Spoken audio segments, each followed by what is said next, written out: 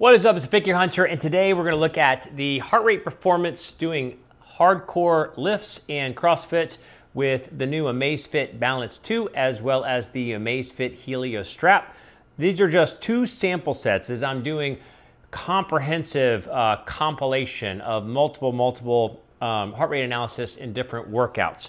And I just wanted to show you some interesting things I'm finding with very strenuous upper body type workouts. Now I have a messed up knee, and as a part of the treatment for my missing cartilage because I don't have an ACL, I have started plasma-rich platelet injection, so a PRP injection, and from that it means that I cannot put weight bearing on it for at least for the first 2 weeks, which is very tough. And so as a result, I've decided to really focus on upper body lifts as well as gymnastics, things like walking on my hands or headstand push-ups and things like that. And we're gonna see that in these two specific workouts, plus the CrossFit workouts that I've done Tuesday and then today.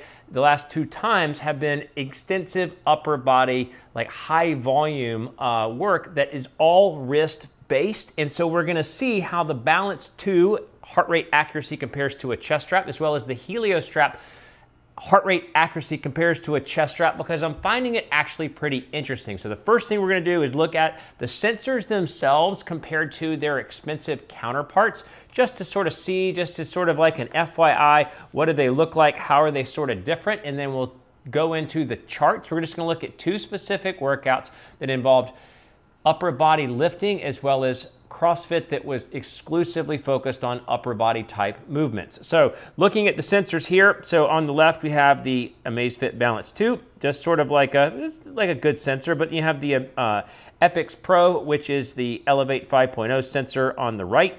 And if I was gonna sort of compare these out of the gate, I would say the Epix Pro looks like more fancy, more formidable, and the Balance 2 looks fine too. It just looks, you know, maybe not as fancy, not as formidable. And then if we go to the Helio strap versus the Whoop band, just as an FYI, this Helio strap, the strap, like the literal strap, I don't love. It definitely is not, I mean, you know, it pops off because this is not solid Velcro. So you'd want to get a new 22mm quick release Velcro band to make it more functional, because it's just not as functional. It's just not good Velcro. Anyway, so if you're looking at the sensors themselves, you got the Whoop sensor, which is formidable. It looks very intense. It has like a good glossy look to it, very solid. And then the Amazfit Helio strap, which looks fine. It just doesn't look as formidable, doesn't look as solid, as technically as advanced. So those are the two sensors. And so now we're gonna look specifically at what we found with the heart rate accuracy in two specific charts.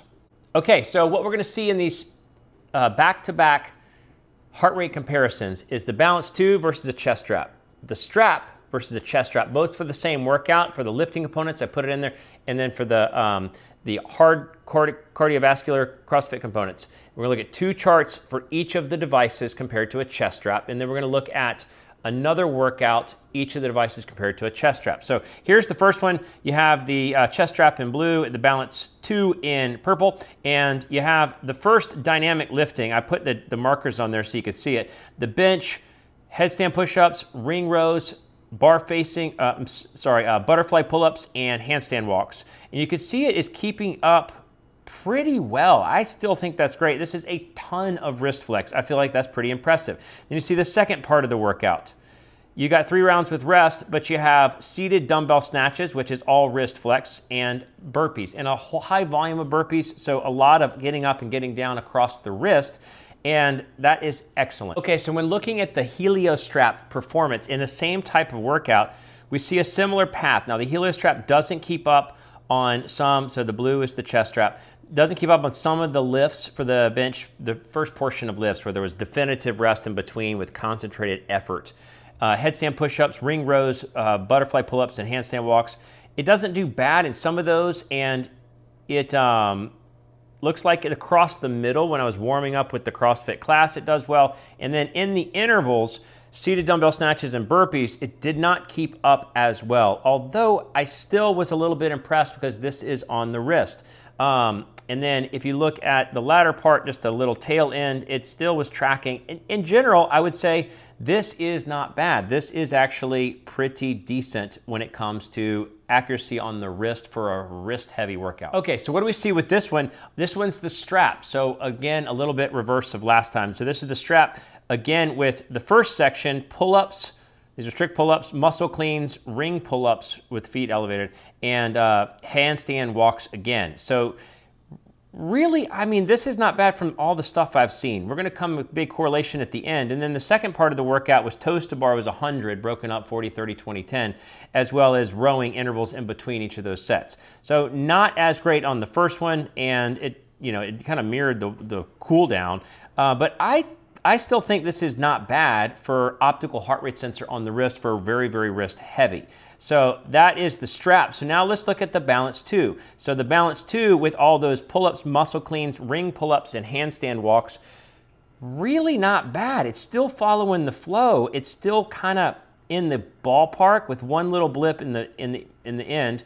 And then on the harder part of the workout, the toes to bar and the rowing, it did kind of miss on the whole first part. But again, when I stand back and I look at this relative to the devices we just looked at, it's not that different from what I've seen from very, very wrist heavy workouts with lifting and with intensity. It's better than the Whoop on the strap side. And what do we see in revisiting all of them? So this is the Balance 2, heavy duty lifting with intense workout on the back end. This is the strap with heavy duty lifting, all upper body, all wrist flex, handstand walks, all of that stuff, headstand push-ups. And then heavy wrist flex on the back end for the cardio. And then this is the strap on, again, another very wrist flex, upper body lifting portion, as well as an intense cardiovascular portion. And then this is the Balance 2. So I would say both of them kind of failed on the workout on the second one, but I feel like both of them are nailing the lifting portion within relative accuracy. We're gonna see it all in the final workouts. We're gonna see it all in the final estimates for everything, but in simple terms, I just was impressed with both of these from heavy, heavy all upper body workouts and how they're keeping up with these discount affordable devices. That's not to say that they're go out and buy them. There's a lot of things I want to say in the final review, but I want to share this tidbit because I thought it was impressive for some discount devices and their ability to keep up relative compared to very expensive devices, and even better than one expensive device in particular. It's the Fit Gear Hunter. Thanks so much for watching.